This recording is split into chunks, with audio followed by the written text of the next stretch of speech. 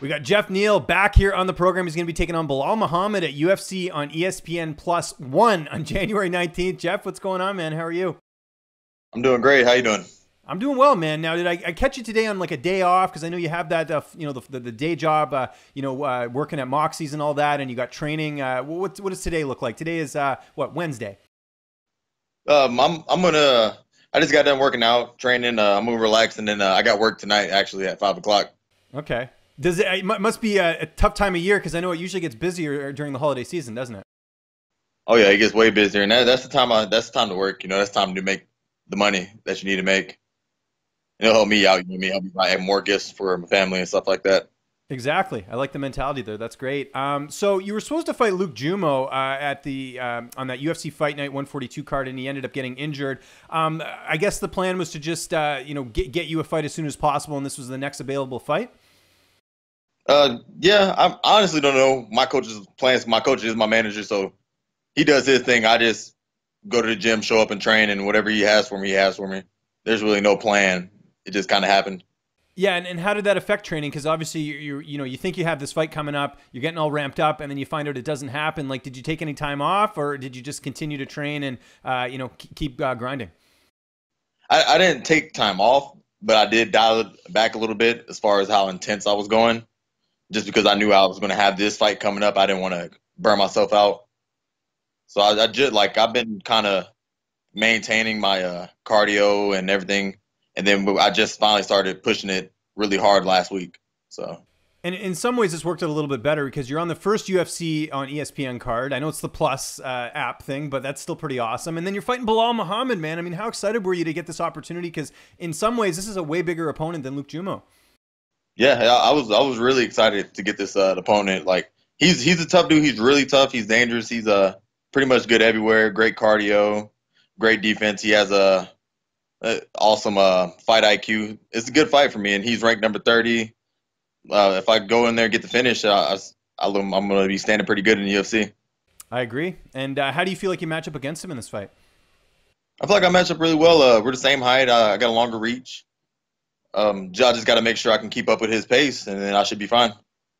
He's had a lot of good wins in the UFC. I think the only setback he had was against Vicente Luque. I know he lost, I think, his debut against Joban as well. But why do you think so many fighters have had trouble putting him away or getting a win over him? Because he doesn't quit. He never quits. I've seen all his fights. He goes just as hard in the third round as he does in the first round. And a lot of fighters, they start to fade. Even though they're beating him the first round, they start fading, and then that's when he comes back and wins. You're known as sort of a highlight reel machine. We've seen that in your last couple of fights especially. Does the game plan alter a little bit fighting a guy like Belal who's pretty tough to finish? I mean, he's got 2 career losses. Only one of those was by stoppage. Does the game plan change at all, or you just keep it the same? Keep it the same. I'm going to go for the finish. If I don't get it, I'm not going to stress about it. I'm not going to rush it or force it. If it happens that I go to the decision, then I go to the decision. But the game plan is always to finish the fight. But whatever happens, happens.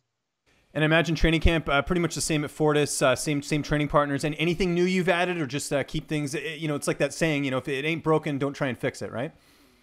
Still the same thing. The only thing new is I started incorporating more strength and conditioning, because I never really used to do that, but I started doing that more, and I've really feel the results from that. So that's probably the only thing that I changed. Okay, and how is that going? How did that get linked up with you? Working. I imagine this is someone new you're working with. Yeah, there's this guy named Mike Scatia. He trains at a place called Extreme Studio Performance. A lot of the other guys, they were going there for the camp, like Bird, Rashad, Ramiz, everybody. They were going there training, and I wasn't. I was like, nah, I'm good. I'm not doing that. Especially before my last fight, because I was already mid-camp whenever they were doing it. I didn't want to change anything up. But now that I'm fresh on the new camp, I was like, I might as well go ahead and do this, because I've seen how in shape they were, and I'm like, dang, I want some of that too. And your gym has been on a roll this year. I mean, if you guys aren't win Gym of the Year, or at least are nominated, I mean, you got to be up there. I think this was really sort of the coming out year for Fortis MMA. What does that mean to be part of that? I mean, you've had some great success this year, but you just had Diego Ferreira pick up a big win. Like what does that mean to be a part of this team that's finally getting their due? It means a lot. It means a lot, but I don't want to relish in this moment. This is this we could fall off right now. We have a lot of work to do to establish ourselves as the gym. We can be the best this year, but what are we going to be next year? Yeah, no, that's true for sure. So this fight's obviously after the holidays. How do you navigate through the holiday season, and how's the weight cut going right now?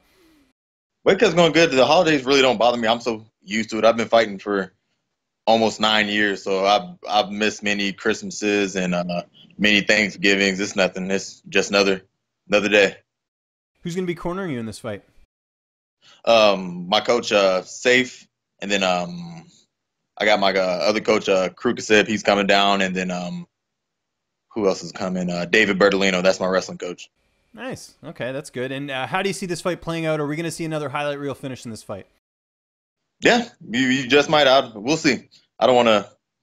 Don't want to give away the game plan. I get it. You know, don't want to give away the game plan.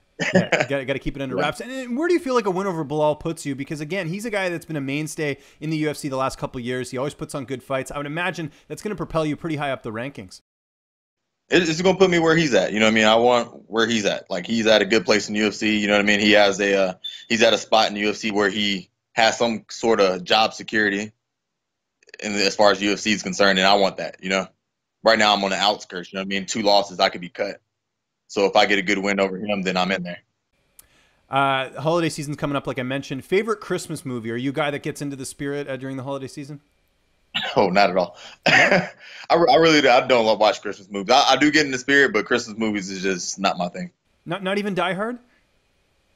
I can do a Die Hard, yeah. Because that counts. I don't care what people say, man. Yeah. That is a Christmas movie as far as I'm concerned. If that's considered a Christmas movie, then I can get with that.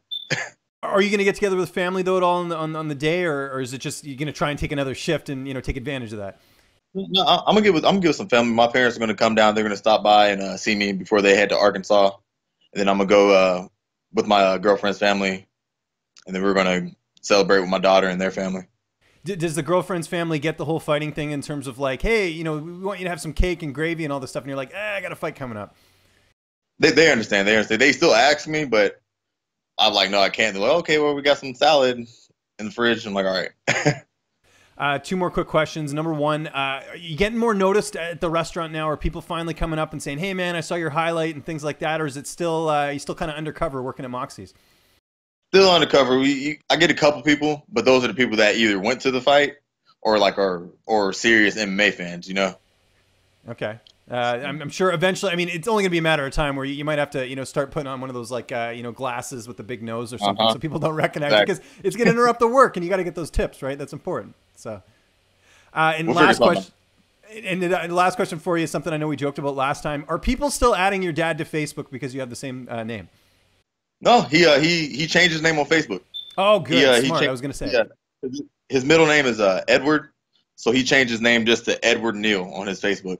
Good. So there won't be any confusion. Because I can only imagine how that conversation went where your dad's probably like, who is this person adding me? Like, it has nothing to do with my circle. So.